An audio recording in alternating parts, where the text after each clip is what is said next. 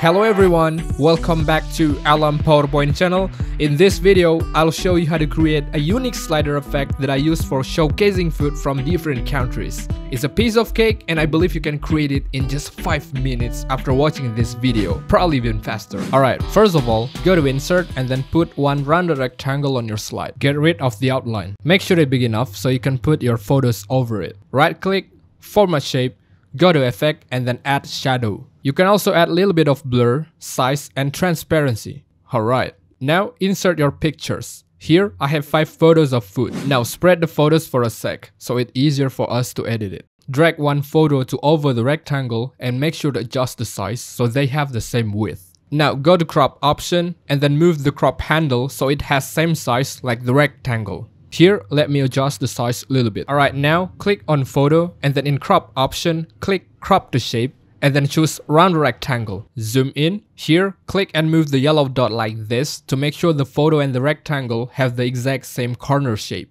Zoom out, click the photo on the center and then go to brush icon below the home tab. Click it and then click to another photo. Thanks to that brush icon, so now we have 2 photos with the same corner shape. Click this photo again, go to brush icon and then click another photo. So basically, do the same thing till all of your photos have the same corner shape. Now, drag this photo to outside the slide and then replace it with a small one. Go to crop option and then move the handle to same size like the rectangle behind it. Now adjust the image size so that it can fill all of the cropping area. Once you're done, move the photo outside. Now replace it again with another photo. Still same principle.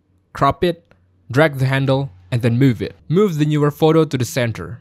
Go to crop option, drag the handle, adjust the size. Once you're done, move it. Drag the last photo to the center, crop option, drag the handle, and then adjust the size. Okay. Now, while holding Ctrl key, select and block every photos, align it to the center, and then align it to the middle. Still not on the center yet? Drag it carefully to the top over the rectangle. Alright, here we need to duplicate the rounded rectangle below the photos. But, the photos cover the part. Because of that, go to picture format and click on selection pane, and then click the layer.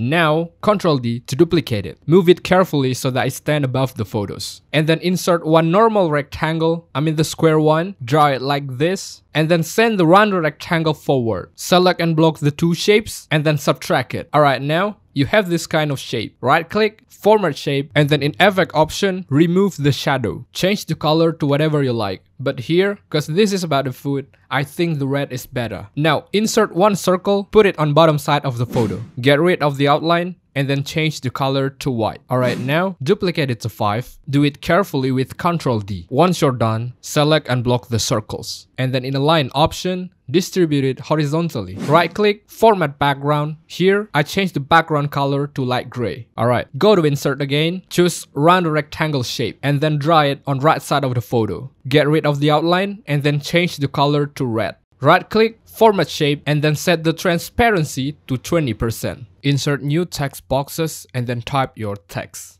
By the way, for tutorial purpose, I have my text prepared on my clipboard. That's why I just paste it. Now zoom in.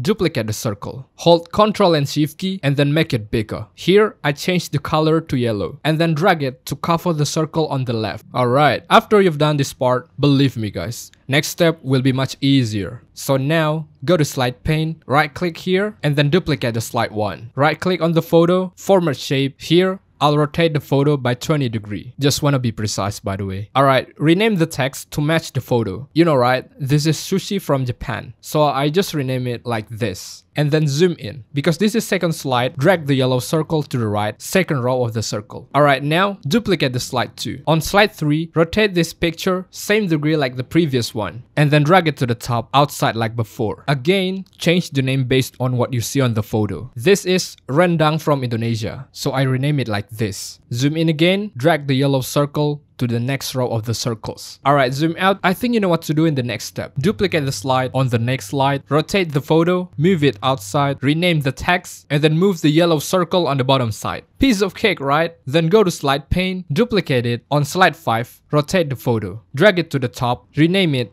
based on what photo you see. And then zoom in, drag this yellow circle like this. We're almost done. Now select and block every slides, go to transition and then activate Morph Transition. In effect option, choose characters and then adjust the duration like this. Alright, let's go to the preview mode. You can always use this principle for another presentation. It can be your product, school presentation, personal branding, etc. Anyway, we have cool PPT design about personal branding. Just go and click the link on the end screen. Thanks for watching.